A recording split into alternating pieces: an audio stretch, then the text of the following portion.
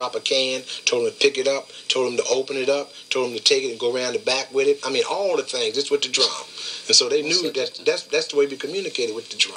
How did the slave masters know that? They were having, there's always been uproars in slavery. You think there was only one uprising. No, there's always been many uprisings. Is that we as African people never really enjoyed slavery because we understood that slavery was a kind of a social context, but Americans made it a social institution. That is, that in Africa, if a tribe conquered another tribe, they would take certain people and help them in their village. Everybody else would go free. But in America, they conquered Africans, and then they tried to control them by taking away all the culture base. One of the things that slave masters had, they always had an Uncle Tom, or a pure nigger, who would then give them information. You know, then they were house niggas too. Oh, I didn't mention them. But you see, in the same way they get information now. A classic example, you know, why it's on everybody's mind. Remember that Malcolm got in trouble because the man that the slave master sent to check on Malcolm became Malcolm's closest friend and bodyguard. Yes. So it's always been that kind of nigger around. You know? That's the best way to put it. Yeah, well, it's always been so. That's how the slave master knew. There's always been that kind of person. I also remember Malcolm talking about the house Negro and the field Negro. Yeah. How the house Negro was, you know, tied to the big house and the folk in the big house, and as opposed to the field. The field Negro was quite different. I mean, he didn't care if that big house burned down. That's right. But because he was not a part of it. But the guy that's living in the big house, I mean, he thought he was living good and cut above others. So there's always been this division.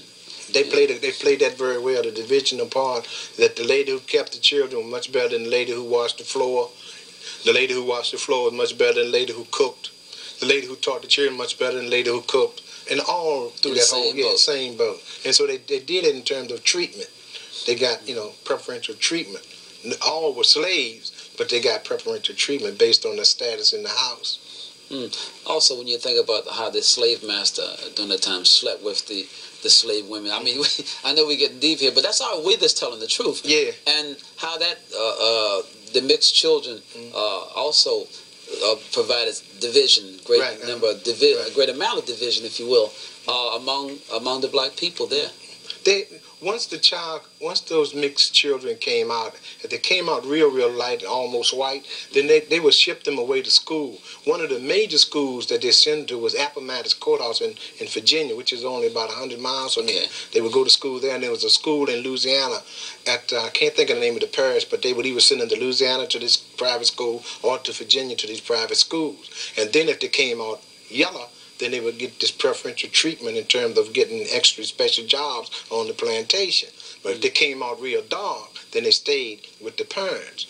But you know that in terms of the melanin, that if a white woman, if a black man and a black woman get together, they can produce any color. But if a white man comes, it's automatically a black child. They're going to be these African characteristics regardless.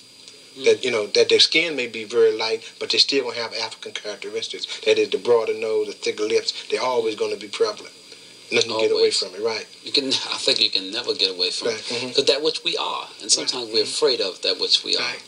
It's been great having you here, brother, on Color Me Poetry, and we're looking forward to you coming back and sharing with us again, and sharing so much information with us, so much power, and we're gonna look forward to all the other things that you do in your class, also the Black Man Story class, and we're looking forward to that. And it's been great. I'm Danny Queen. This is Color Me Poetry. We've been talking about Kwanzaa here today, the African American holiday, and until next time, Color Me Poetry.